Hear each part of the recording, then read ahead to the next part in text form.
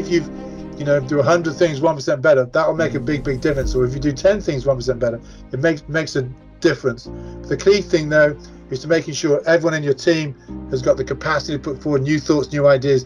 This will make the boat go faster, which is my favorite all-time line. I know what I need to do. I need to go and put in this amount of work. I need to go out there and even do better. There were many challenges, and I think in every day we will have a lot of challenges in our lives. It's how you use that challenge to motivate yourself. We've been through enough downtimes when we tried to probably play too much great looking rugby and lost.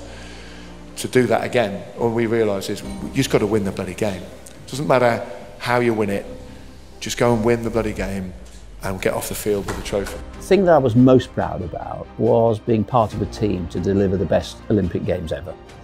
And we can now say that because we don't have to be kind about every other Olympic Games, which is, they're all different, they're all great, but I do actually happen to think London, for all sorts of reasons, really raised the bar. I had doctors and people in the professional world saying, Derek, give up.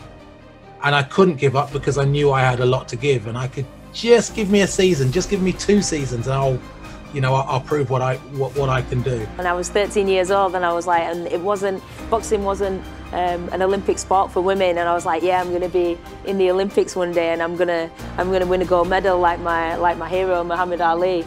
And they must have thought like, okay, you're only young, it's like she'll grow out of that, kind of thing. But I was so sure and so determined that I was going to do that. Disability in sport is super important.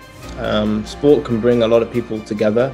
It can also show disabled people what is possible, and having the opportunity to get involved in any type of sport is, I think, a key opportunity for everybody to have. Playing under the spotlight of professional sport with 90,000 people watching in the stadium, how do I get confident trying to catch a ball when it's windy, raining, the conditions are horrible? Well, I do that by the preparation that I put into it.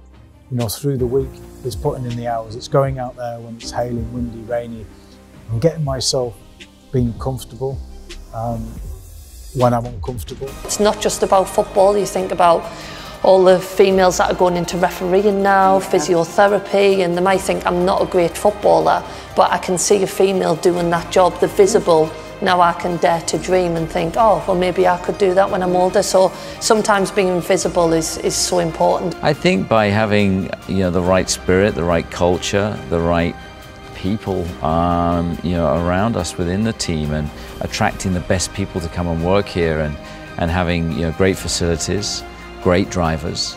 And it's a team sport. It's the biggest team sport in the world, where you've got to get everybody dancing in time. When the pressure's on, it's easy to run.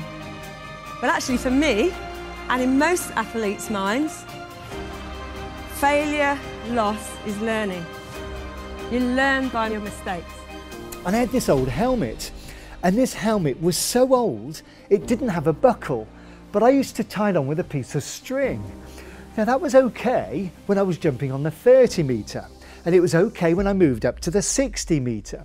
But I started having problems when I moved up to the 90 metre, because I was on the 90 metre one day and it was my turn to go. And I sat at the top, I started coming down the jump, picking up speed.